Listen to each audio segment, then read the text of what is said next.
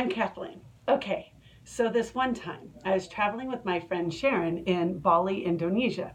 And so my friend is from Australia, and so that's kind of the destination place if you're from Australia. And so it was super fun, and we did all kinds of things, it was great. But one of the days we took a taxi and went to this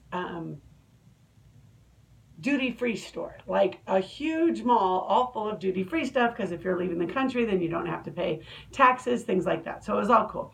So I'm not sure why, but we had the taxi driver, my friend Sharon, her boyfriend, me, and the taxi driver's cousin was in the car with us.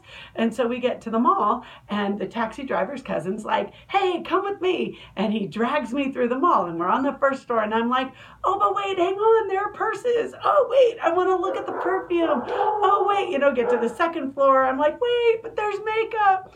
Okay, if you know me, I don't even use makeup, but whatever. So, and then we just keeps dragging me through the mall, at floor after floor after floor, up to like the 6th floor or something. And there's seriously like an amusement park on the 6th floor. And I'm like, oh, okay, how did you know this is more my style? So we're totally there, and he takes me to the bumper cars. And I'm thinking, all right, bumper cars, we have these in the States, but whatever, I'll ride them. And so we get in line and we ride them. Oh my gosh. There are apparently no safety guidelines for bumper cars in Bali, Indonesia, because they were the best.